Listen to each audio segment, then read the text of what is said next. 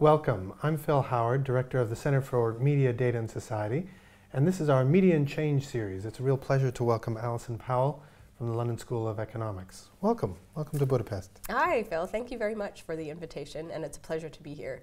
Great. Well, this afternoon you're going to be talking about data, and there's an urban angle to what you're working on now, right? Mm-hmm. Tell us about that.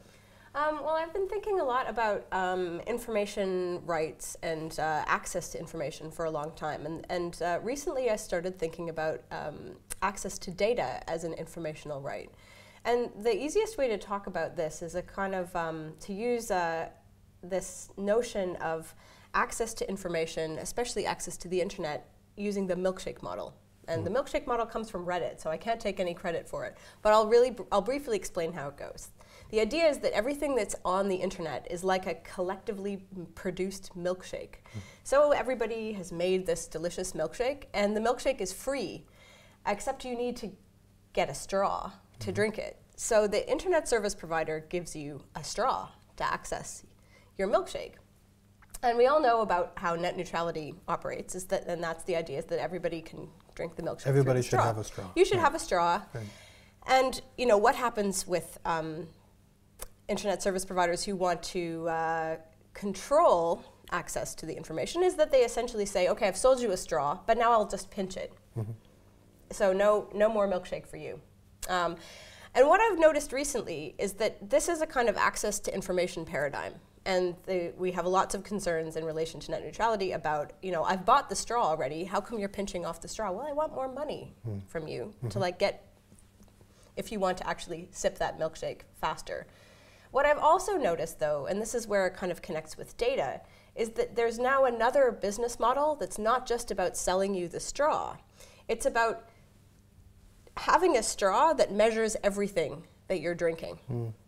And having the straw that measures everything that you're drinking, and then selling all the measurements back to the people who are making the milkshake.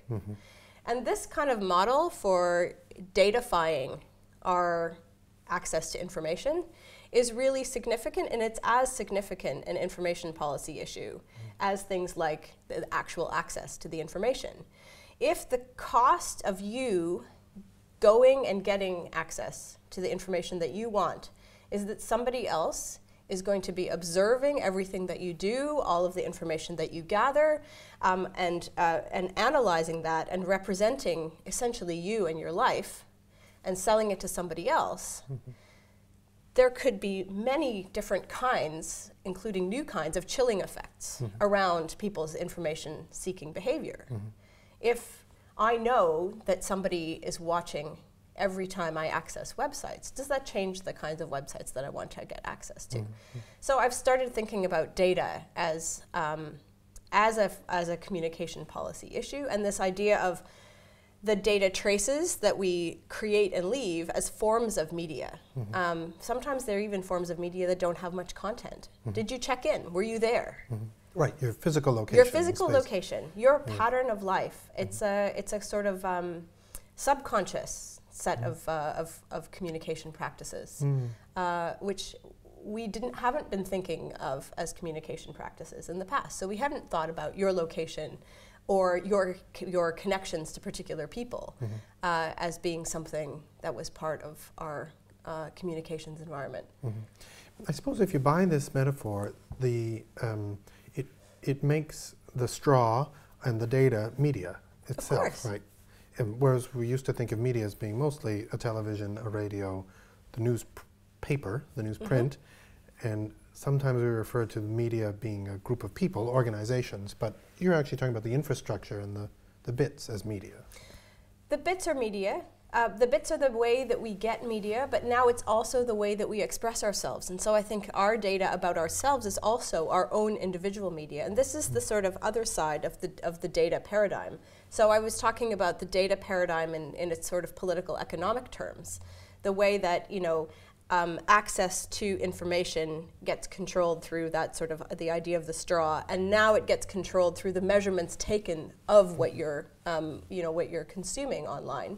That's one aspect to data, but the other aspect to data as media is the data that we create about our own lives and the way that we think about or don't think about what we express about ourselves through the data of our everyday practices. I'm really interested in this topic as well, and have thought of it as a shadow, because I think most people don't realize how much data they leave behind, this kind of shadow or silhouette of, as you said, their location, their media use patterns, all the metadata from surfing, and increasingly for people who aren't online, right, they generate data too with their credit cards and their financial transfers and all this stuff that creates persona for us, but we don't fully control. Yeah, I've been thinking about this as there being a distinction between a data footprint, which is the data that you create about yourself, and to a certain extent we have some control over that. We might have agreed that that location data is going to be collected about us because that's valuable for us in terms of other things that are going on in our lives, or because it makes our expression and our communication more precise. It's cool if I check in on Foursquare and you see that I'm there, because I want you to know that I'm there, and you might turn up and we might have a great time. Right. So that's the data footprint that you make about yourself with your own data. And then there's the data shadow, which is data about you that you don't make. Right. And the data shadow isn't really you, often because you haven't either agreed to or enacted that data. When you do a check-in, it's an action on your part. And a data shadow, as you said, is sort of all of the other things that are that represent you that you don't necessarily have control over. And so the difference between your data footprint and your data shadow might be quite significant. I'm sure we can think of examples where our data shadows might not really be our own selves, or they might misrepresent us. And this is where there are real political consequences to the existence of many people's data shadows and the construction of them by entities that aren't that person themselves. Right, because this data gets used by other groups. Or it gets analyzed and manipulated and presented in a way that is divergent from how a person might want to represent themselves. And it gets reverse engineered, right? So even pseudo-anonymous data gets pegged back. So one of the things that's interesting about your research is the way you can talk comparatively, and whether we use the milkshake metaphor or shadow or footprint, there must be some really important differences between the way we produce data in North America versus the UK, or even the UK and Europe. So, yeah, well, there are really big differences between these, and the political economic context is a big part of the difference between the data footprint and the data shadow. And also, the political economic context creates different ways that data shadows get constructed. So one of the things that we learned from the Snowden leaks was about the UK government spy agency, the GCHQ, about the GCHQ's data collection practices. And the GCHQ has the most sophisticated and extensive data collection mechanism of anywhere in the world. And it does a few things. It collects all communications data, the content of all communications, and it collects metadata about communications. And the content of all communications is stored for 3 days, and the metadata about all communications is stored for 30 days. But these things can be retroactive, these enormous databases of information can be retroactively searched. So essentially, what this means in practice is that there is largely no private internet or mobile phone communication in the UK. And this data is also shared with other intelligence agencies around the world. And recently, Privacy International, who are an advocacy organization in the UK, just launched a campaign that is the result of a legal victory in a secret tribunal which regulates these kinds of data gathering activities. And their legal victory was related to the sharing of information between GCHQ and the NSA in the United States. And what the tribunal found was that because there is so much information collected about communications in the UK, which includes, of course, all communications that originate or terminate in the UK. So there's been this program that GCHQ ran pulled data directly off the transatlantic cables as they landed in the UK. So this data was meant to stay in the UK. You could have a very large discussion about the legality of collecting this level of information. And I can talk about that in a minute. But what I want to talk about here is sharing this back to the NSA. So all of this data was collected by the UK's intelligence agencies, but then sent back to the NSA. And this sharing back to the NSA of data about UK citizens was found to be illegal. So Privacy International's campaign is basically allowing you to see whether you were one of the people whose data was illegally shared back to the NSA. You can enter your email address, and they will go and look and see whether you were on the list of several million people whose data was illegally shared. And if your data has been illegally shared, Privacy International will give you the chance to ask for that to be deleted. So, I mean, what this reveals is at such a scale that it's actually very difficult to figure out how to intervene. If essentially you don't have the expectation of private communications, I mean, how do you operate a liberal democracy? It raises some very, very interesting questions. And so I think this goes to our kind of shared interest in the sort of politics of data as a form of media. As a form of media. I've noticed that with the colleagues in the UK I'm corresponding with by email, that almost all of them now do encrypted or have a PGP key and have it embedded somewhere in the email in case you need to do this, have a direct encrypted conversation. Would you say that that technology use culture is adapting to this new knowledge of how much is captured? I mean, are people getting better, more sophisticated about encryption?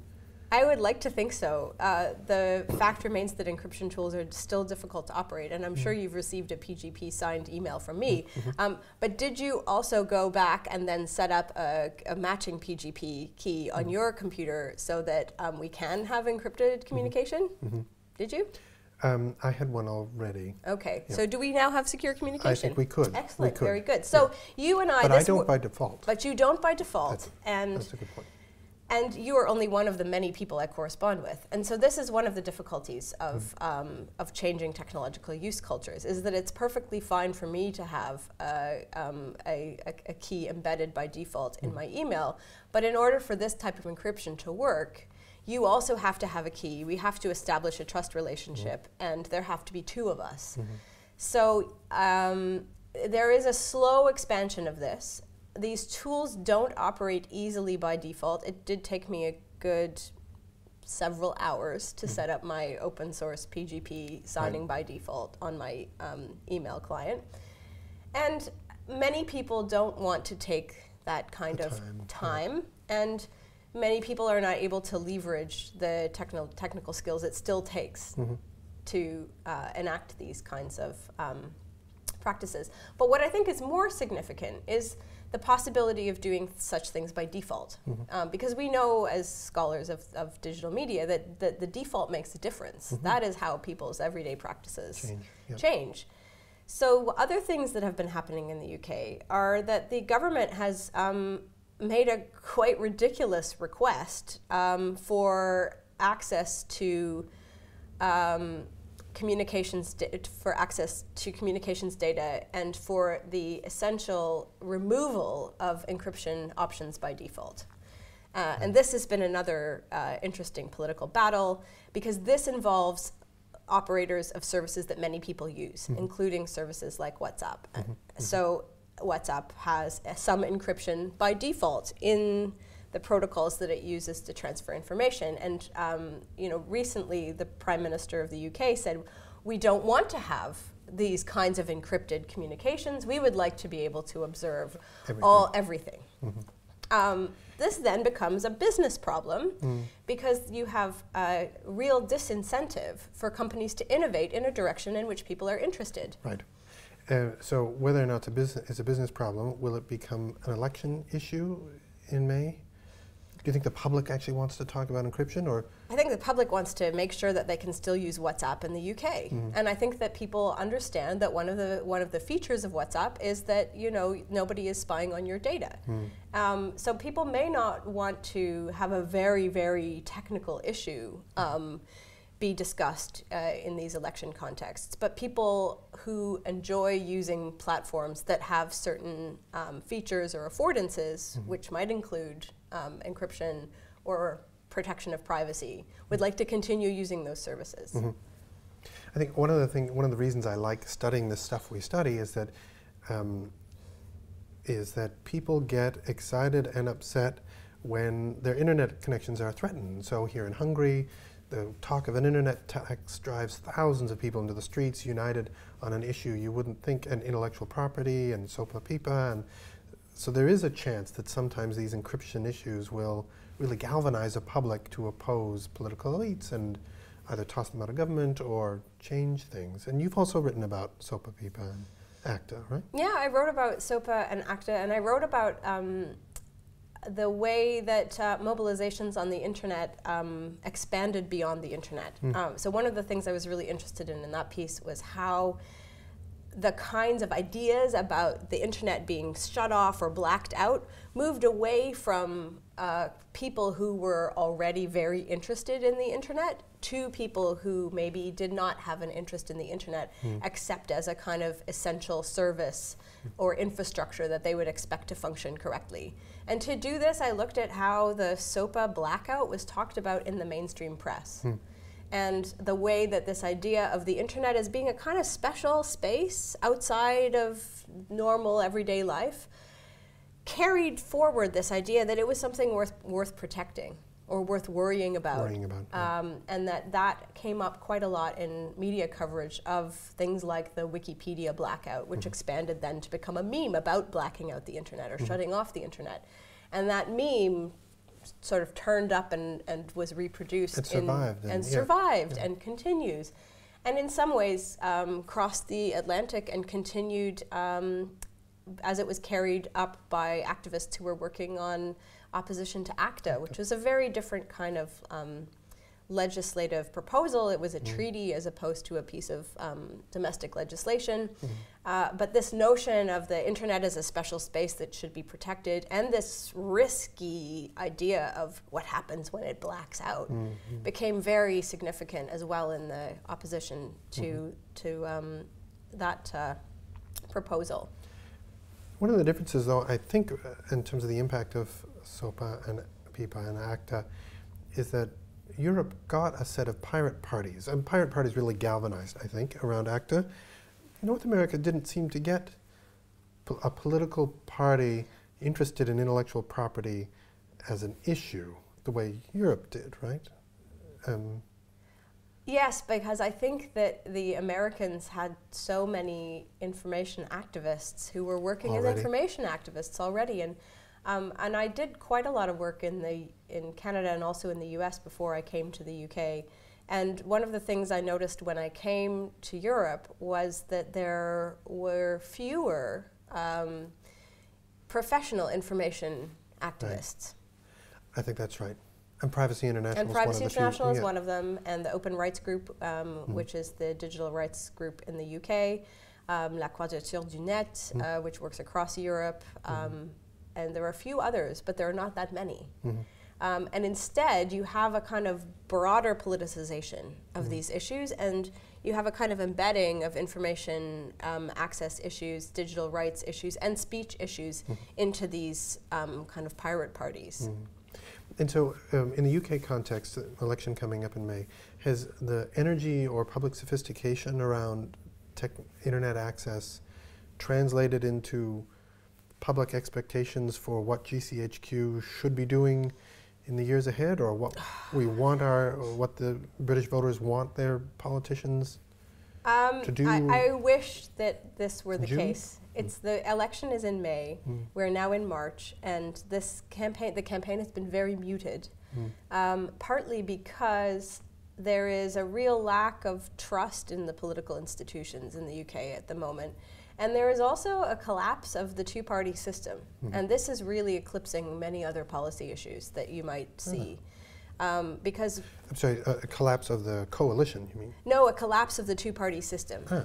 And this is really politically significant because for a long time the UK has had essentially a two-party system with the Conservative Party and the Labour Party.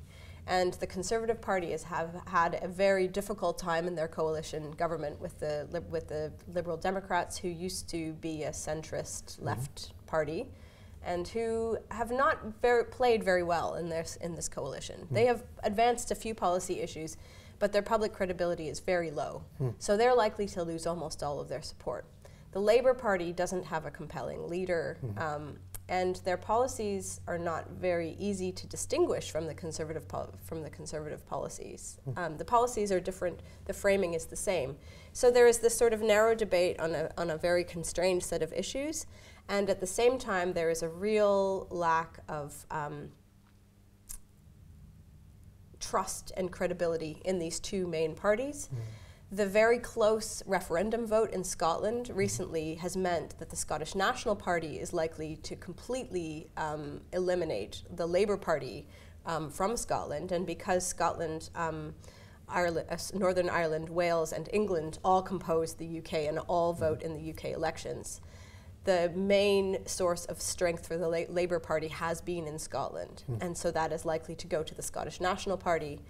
The right of centre vote is being divided between the Conservatives and the UK Independence Party. The left of centre vote is the Liberal Democrat vote has essentially collapsed. The Labour Party has moved to the right, and we now have the Green Party as a potential left of centre party, but with only 16 candidates running. So they're likely to get quite a lot of votes, but they're unlikely to have much representation in Parliament. Right. So what is more likely to happen is a minority government in coalition between a number of parties beyond the two parties that have traditionally governed. So this is what is attracting attention.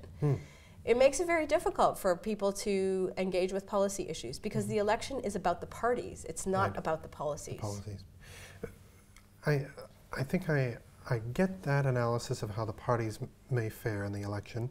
It still seems to me that ISIS use of social media is dominating the UK news, and that the major politicians who speak or think on national security issues still largely defending GCHQ and the role of the government in being able to access everything it needs to access. Right?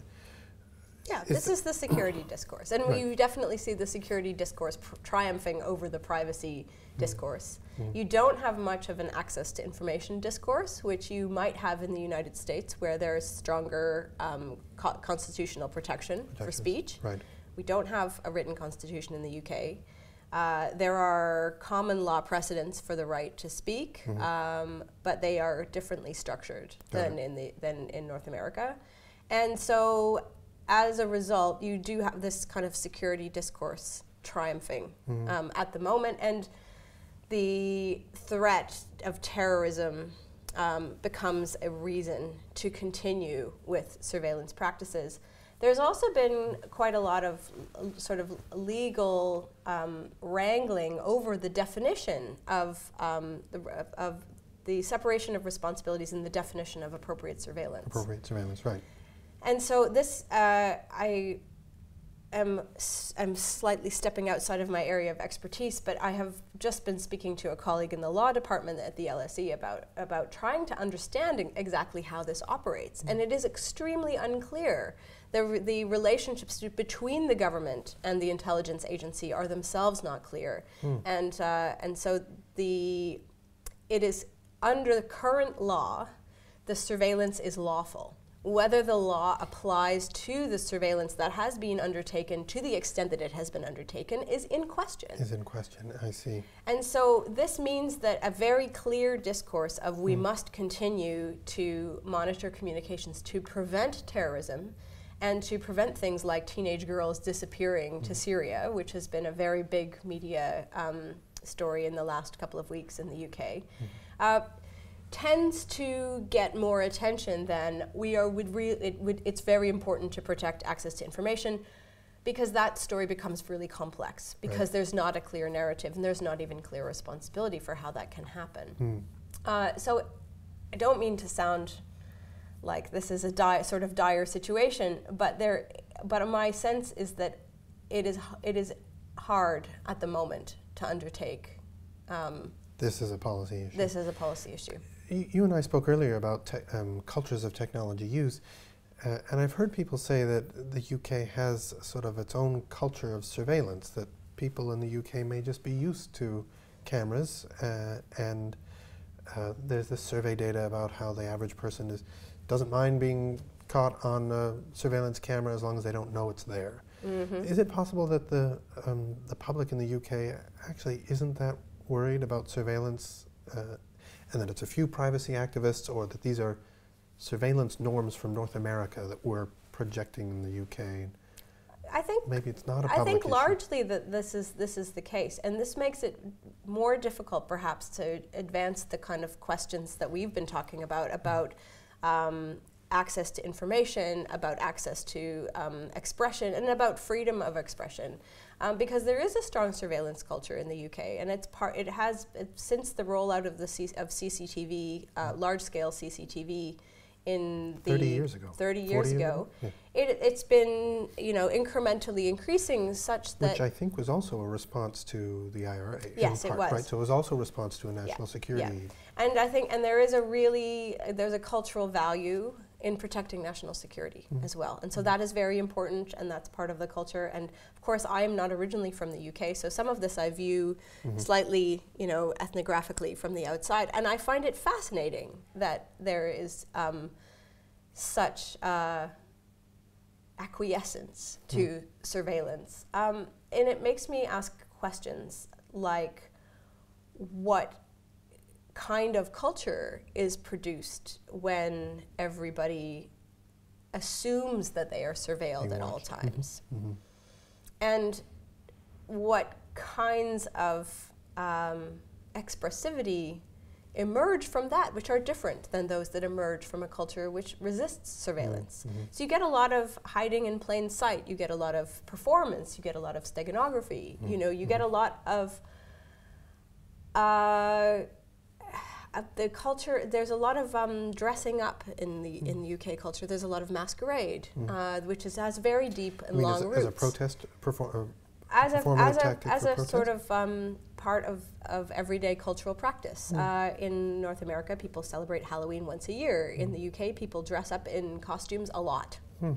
So these are some other things that I think of as being different kind of cultural responses, perhaps, to cultures where surveillance is more prevalent. So maybe it is not important. Maybe the concern is not with whether you are being watched, but with whether anybody actually knows what you're thinking. Maybe people think really quite radical things, but enact different sorts of things. So I do think there are different kinds of cultural responses, and perhaps are advocating only against surveillance is not the way to develop, in this context, a culture of free expression. Maybe you also want to develop the notion of what I think of what Dana Boyd calls social steganography, or I've been thinking about as vernacular cryptography.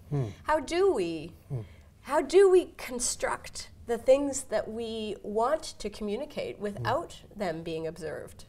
And they could be, for example, in social media in China, using elaborate visual puns to refer or visual metaphors to refer to concepts or historical events that otherwise would be censored from mention, like references to Tiananmen Square being constructed in through references to tables because they have 6 seats and 4 legs. 4 legs, that's right.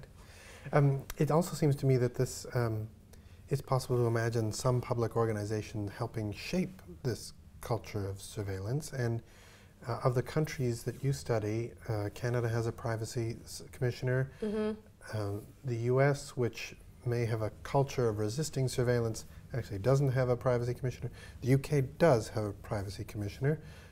Is that office effectively engaging, you think, on some of these surveillance issues, or does making surveillance a national security concern sort of take it out of the realm of something that a privacy commissioner could help with? And I don't know specifically what the mandate of the UK Privacy Commissioner is, but my sense is that surveillance and privacy are conceived of differently. So surveillance is something that, you know,